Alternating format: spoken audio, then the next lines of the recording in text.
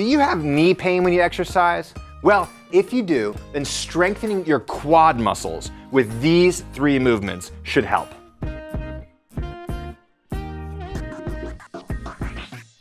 Hey there, Coach Tyler here, and today I'm going to share with you 3 of my favorite movements that you can add into your routine to help you strengthen all of the muscles on your quad around your knee that will help protect your knees and maybe even get you out of knee pain.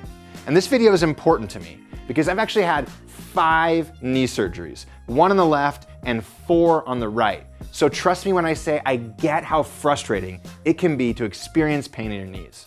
So make sure you stick around till the end because the last movement that I'll share with you was a game changer for me personally to help me strengthen my quads and finally get rid of my own knee pain.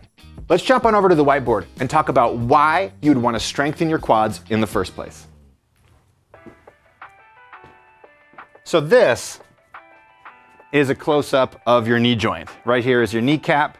This is the big bone, your femur coming down right here. And this is the bottom bone, your tibia right here.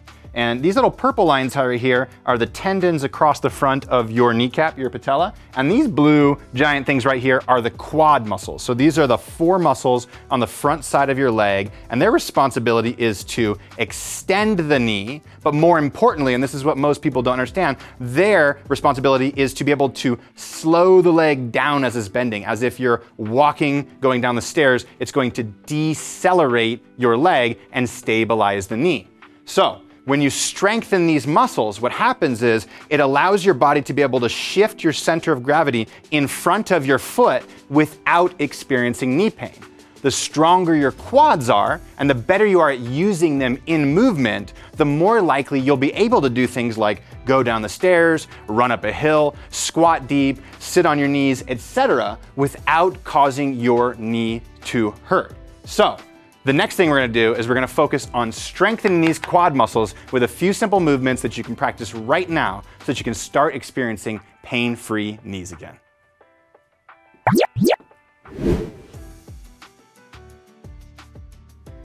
Probably my favorite beginner exercise for activating the quad muscles so that you can better stabilize the knees is the seated heel push. So here's how you can practice it at home.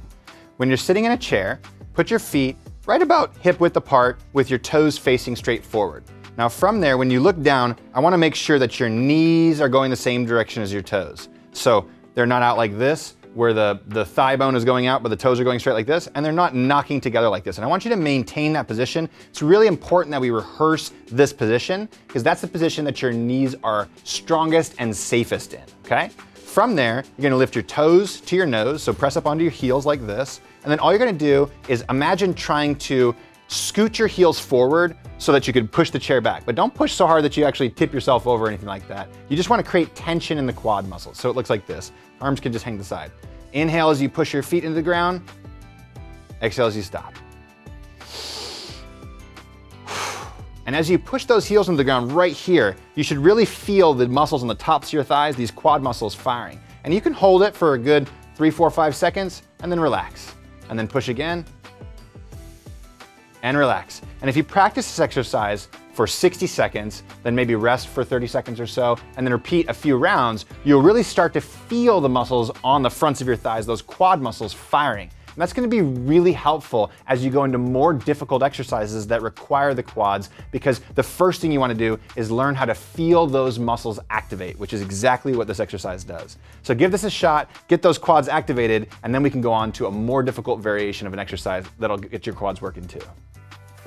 Real quick, before I get to the next movement, I wanted to mention that if you like this video, then you'll love the other videos that we release every single week on our channel. So, if you're interested in learning how to move your body better so you can feel better in your body, make sure you hit that subscribe button and then click the little bell icon so you can get notified every time we release a new video just like this one. Okay, back to the next movement.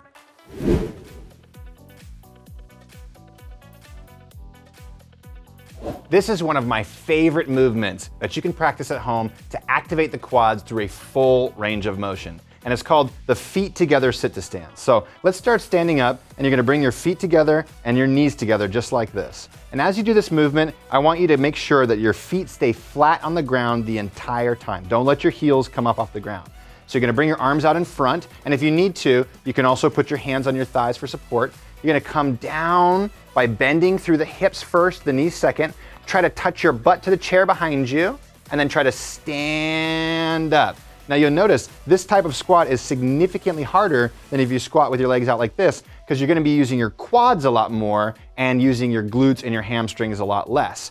And the more you can just hover over the chair right here without sitting down and without putting any weight on the chair like this, and then stand back up, the more you'll activate your quads throughout that process. Now, a few big things here. Try to keep your chest up as you go down. Don't round your back forward like this, right? We wanna keep that chest up, which is why we keep our hands out forward. If you need to, again, you can use your hands on your thighs for support. And if you need to as well, you don't have to go all the way down. You can just come halfway down, feel that quad activation, and then stand up and repeat the reps like that. And eventually you'll be able to come all the way down, hover over the chair, and then stand back up like this. Now you can do this exercise for anywhere between, call it 10 to 20 repetitions for maybe 3 to 5 rounds. And if you do, I promise your quad muscles will be on fire, and you'll strengthen them, which will strengthen the control over your knee and help those knees feel better in the long run.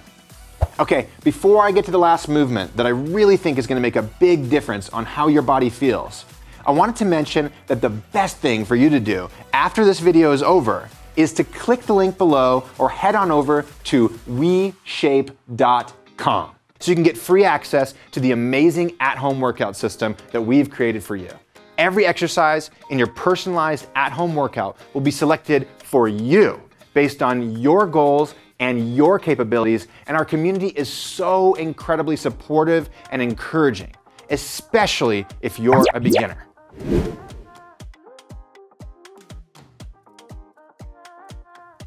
This has got to be my absolute favorite quad strengthening exercise that you can do at home. But be warned, it's an intermediate to advanced exercise, so make sure that you work on activating your quads and strengthening your quads through a full range of motion prior to doing this exercise. So how this is going to work is you're going to start in a kneeling position on a mat like this, and you want to make sure that there's something soft underneath your knees. You shouldn't be grinding your kneecaps into the ground. So something nice and cushy, a pillow, anything like that should be a good place to start. And the first variation of this that you can do is simply just getting comfortable, bringing your butt back towards your heels like this, and then driving your toes into the ground to extend your hips like that. And once you get to the place where you can do this and it feels pretty easy, there's no knee pain, you feel the quads activating, then the next step is to do a small kneeling back bend. So that's why I have a chair right here. You can bring your feet all the way up into the chair, and this is a little marker for support. So what I'm gonna do here is I'm gonna find my good position, I'm gonna squeeze my butt muscles really tight, and I'm just gonna lean backwards until I feel my shoulder blades touch the chair, and then I'm gonna drive my toes into the ground really hard and bring myself back to the start position. And when you do this, you're gonna feel those muscles on the fronts of your thighs fire like crazy. Now, if you can do this with this distance where your toes are right towards the chair for, let's call it 10 repetitions, then what you can do is take a little scoot forward like this. And then all of a sudden, you get a little bit more range of motion. You'll have to go a little bit deeper in order to touch the chair and come back up. And over time, as you continue to get stronger and create more distance behind you with a chair, then what you can do is once you get to a point where you can do something like that, right? And you see the quads starting to work and shake really hard, you can turn the chair around and you can do this exercise where you bring your shoulder blades down to the bottom of a chair. So this is your low chair kneeling back bend. So that's gonna look like this. Same thing, start with your toes real close to the chair like that, squeeze the glutes, get tight and get really, really strong on this one because it gets more and more difficult as the range of motion grows. You could tap your shoulder blades here and then drive your toes in the ground to bring yourself back up. Now, you can continue this progression all the way to the point where you can do this on the ground, where your shoulder blades come all the way down to the ground and you come all the way back up. And that's an extremely advanced move, but an incredible move at strengthening your quads while also stretching your quads and hip flexors at the same time. Plus, it requires zero equipment, so you can do it anytime, anywhere. So go slow on this movement, start small, but if you continuously make those small progressions like I showed you, it's gonna make a huge difference on your ability to activate your quads and strengthen your knees at the same time. There you have it. 3 awesome movements to help strengthen your quads and support your knees. Just practice these movements throughout your week and watch as your quads grow stronger so you can feel better in your body again. Oh, and if you enjoyed this video, you'll love the next one where I break down how to do the lunge with perfect form. It's one of the best lower body exercises for strengthening all the muscles of your legs, but most people make a ton of mistakes that can actually hurt your knees. And I'll show you those mistakes and how to fix them in this video so you can lunge pain-free again. I'll see you there.